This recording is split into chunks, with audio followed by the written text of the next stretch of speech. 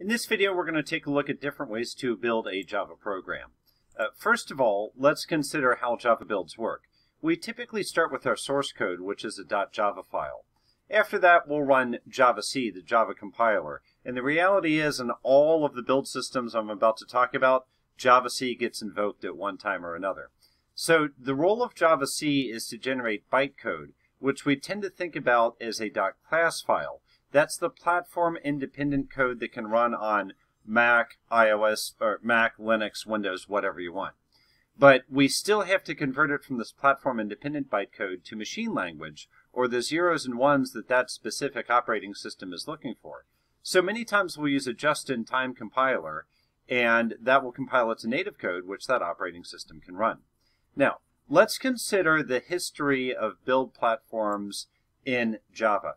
The most basic and the one that we started with and used quite a bit in the late 90s was javac, which creates that bytecode. And as I mentioned, each of these actually does use javac under the covers. It's just the further on down build systems I talk about here add additional value as well. So javac creates bytecode from a .java file. It can be run on the command line. For instance, I have created this very simple Java program in Notepad++. And here again in the late 90s, this is what we used to do, is just use a text editor like this. I've placed it into this directory all by itself. So you see there's nothing there but this foo.java class. Now, I can try to run the program without compiling it. We'll see that fails. We get a message that says no class def found error. Now, let's try this again, but I'm going to compile it with javac. Notice as soon as I compile it, we're going to get a second file in that directory, which is going to be foo.class. And we don't get any feedback here, which is actually good. That means nothing went wrong. And sure enough, you now see foo.class. Now let me run back to the command line and run this again. Now, you notice it gives me the output hello. A couple things to note here. First of all, javac is the Java compiler. Java is the Java virtual machine, which knows how to run this. But we also have to make sure it can find foo.class. So I pass a flag -class path and then a period which says look in this directory for a file called foo. I don't need to add foo.class. I don't need to add that .class. It will know to look for the .class. As soon as I do that, it prints out hello. And let's take a look at our program, and we see sure enough it has a main method, and that main method simply prints out hello. So javac, we can convert Java to a class file, and then we can run it with the Java command. And this was ideal and worked for us for a long time, but we often find after we compiled, we had to package things up, we had to deploy things, add a lot more value to it. So we have a couple of other options. First, a lot of IDEs like Eclipse and IntelliJ have their own build system also based on javac, which is what we've been using so far. I don't remember exactly when it came out, but I want to say around the turn of the millennia, probably around 2000, a little bit after that, maybe 2004 or so, we got Ant builds, which were ubiquitous at the time, because this allowed us to do some scripting as well. So an Ant build is XML-based and allows us to compile our Java program, but it also allows some scripting to do things like packaging up the final output, copy files, things like that. So we could automate a lot of those post-compilation tasks. And we used Ant regularly for a long time. Ant did a lot of things well, but then Maven came along, which allowed us to do dependency management as well. Maven is also XML-based, so we have an XML configuration file. But it's well structured to have things like dependency management, where you can say that I require these libraries for my project, and it will download them automatically. As a matter of fact, it's very efficient at managing these dependencies because it puts them all into what's called an M2 directory on your hard drive. I found mine here. And these are all the dependencies that Maven needs for any project on your computer. So if you have multiple projects that require the same dependency, it will simply look in that M2 library. And by the way, if one of these dependencies gets corrupted, you can simply delete that folder in the M2 library and then run what's called a Maven update, and it will go and re-download those dependencies for you. So it makes dependency management very simple. I could just pick any, let's go with log4j here, and what you'll typically see is we can dig down, you'll see a version number, and then you'll see a jar file, where a jar file is essentially a Java library. So Maven adds dependency management, does a really good job of that. There's one other option that we see a lot now as well, and that's Gradle. Gradle offers a lot of similar features as Maven, the dependency management, also packaging your application and versioning your application. Big difference is it's more JSON-based, where Maven is more XML-based. So the Maven configuration file is pom.xml, where the Gradle configuration file is often build.gradle. And that works in a hierarchical form where you can have different modules that have their own build.gradle. So Gradle is used very frequently with Android development. So if you get an Android, you'll be used to this build.gradle file. But once again, if you have a dependency you need, you just put it right in the build.gradle and it will download it for you. As a matter of fact, many of the IDEs can figure this out for you. Now, so far, we've been using the IDE's built-in builder. But I'm going to change this to start using Maven because it's going to offer us some advantages on GitHub. So with GitHub, we can do something called GitHub Actions, which is if an event happens like you make a commit or you make a push or something like that, it can trigger one of these actions to run. And with the actions, you can have it set up to build your application to make sure that your application compiles. You can also have it set up to run tests on your application to make sure that if you're working on a large project with multiple developers, you haven't accidentally broken somebody else's logic. That's very important.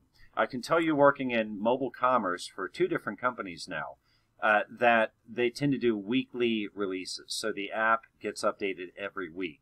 And you have a couple hundred people working on the app at once. So how can you have all these people making changes to the app and know that the app is still stable? Well, you can run some automated tests. And Maven with GitHub Actions makes that easy. GitHub Actions is part of a bigger umbrella that we call CI/CD, continuous integration or continuous delivery, continuous integration, continuous deployment. It goes by a few different definitions, but basically it means anytime we do a commit and a push, it's going to do these value-added activities to make sure that our code builds, our product is stable, and our unit tests have not broken. So creating a Maven project in IntelliJ is quite straightforward.